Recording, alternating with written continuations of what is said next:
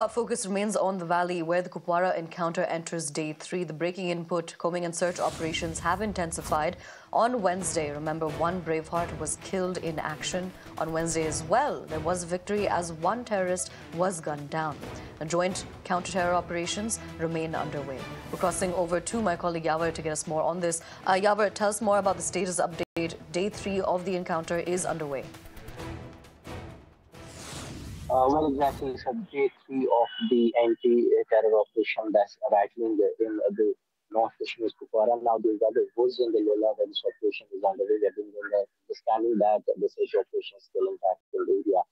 Yesterday, one militant was neutralized by the security forces involving the police and the armies in Kupwara. But the army they suffered a casualty of one of his Jawan and non-commissioned officer, Khan.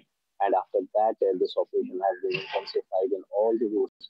Now, this is a rough and tough training. That's why this is taking a bit of a motor for the security forces to track down the remaining militants there.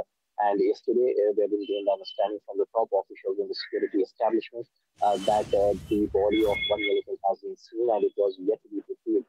But yes, one militant has been killed. They're now talking about the particular operations that have been rattling in the Jammu and Kashmir. Now it's a day 4 of the search operation in the future and the day 2 for the the Kupwara operation. To mention it is the chief of the army staff is in the Kashmir to assess the ground situations here. In fact, he took part in the evening ceremony of the Jawan who laid down his life on the line of duty in the Kupwara. And after that, he is also scheduled to visit the line of control as well to assess the situation all across. But yes, as of now, the Aisha, the operation in the woods of the Lola is still intact as it enters the day 3 that year.